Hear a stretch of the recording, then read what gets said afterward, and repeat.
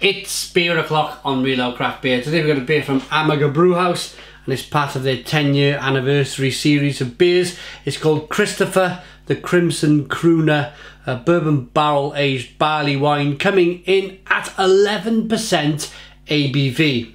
There's a look at the label. There's the bottle cap. Let's get this beer out into a glass and see what we get. Very quickly before I do so, if you want to pause the video and have a read of the description, the story of the beer, please pause the video now. And I'm going to get on with this beer review. I'd like to thank Morton for sending me the beer. Morton sent me the whole range, this whole 10-year anniversary series of beers. Fantastic, fantastic thing to do. Thank you very much, Morton, who lives in Norway, and he went to Denmark on holiday and sent me a load of beer from Denmark. Thank you very much, mate. Really appreciate it. Nice bit of smoke on the bottle opening. Beer in the glass then.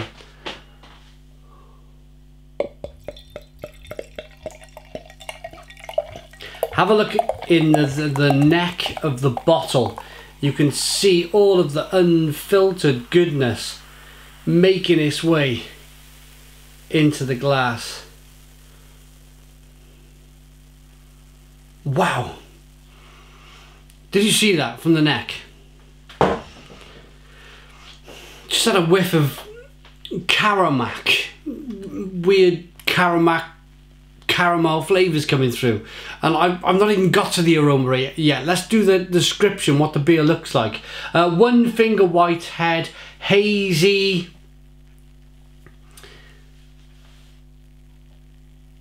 golden amber coloured beer. Maybe deep mahogany, a deep hazy mahogany, chestnut coloured beer if you like.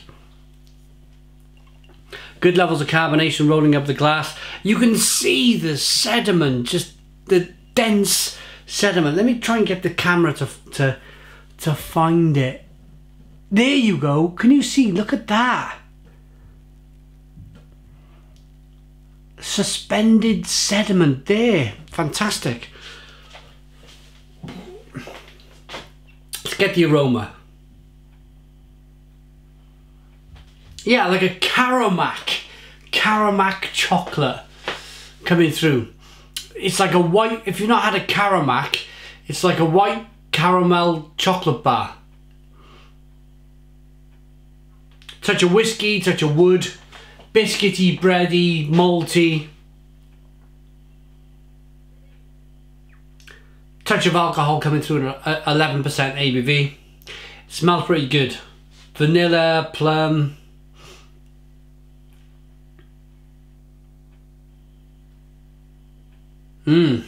Smells good. Let's dive in. Cheers, everybody.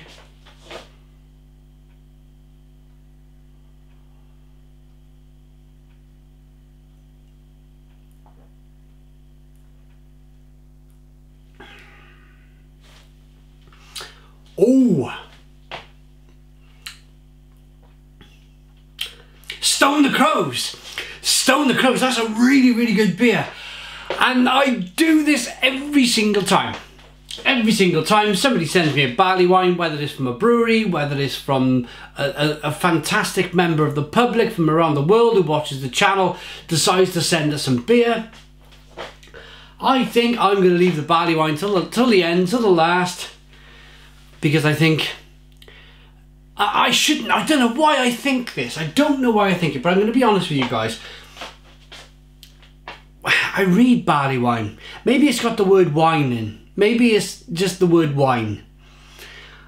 It's a bit,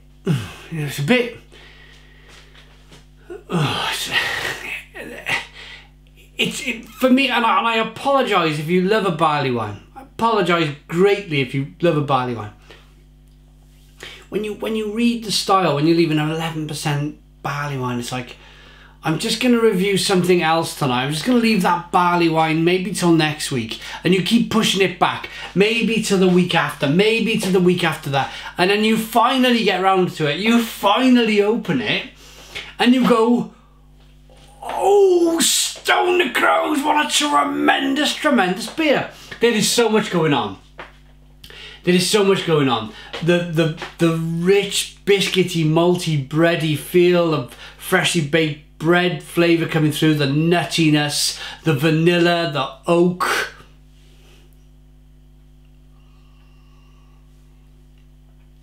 It's really rich.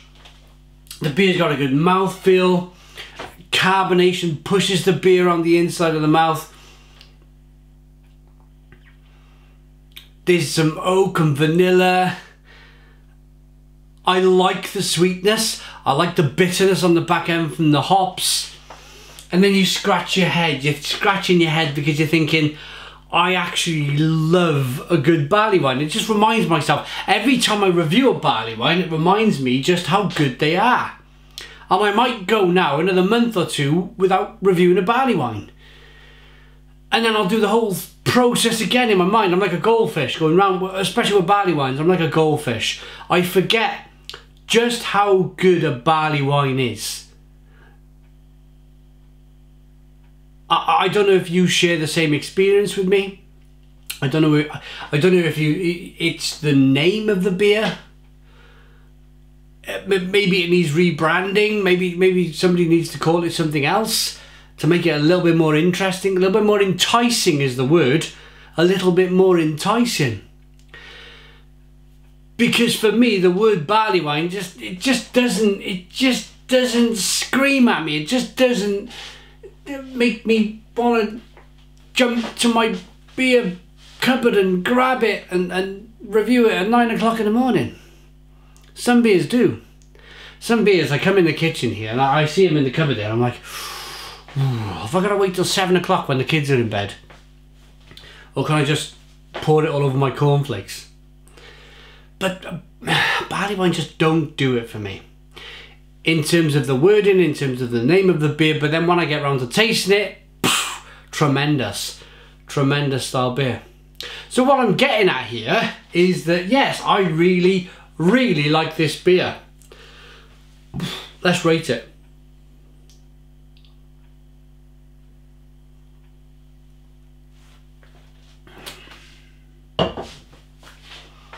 It's just lovely and rich and woody, and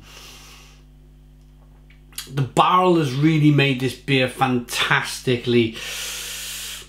Just made it a fantastic beer. The woodiness, the vanilla, mixed with the nuttiness from the malt, the biscuity, the breadiness, the sweetness.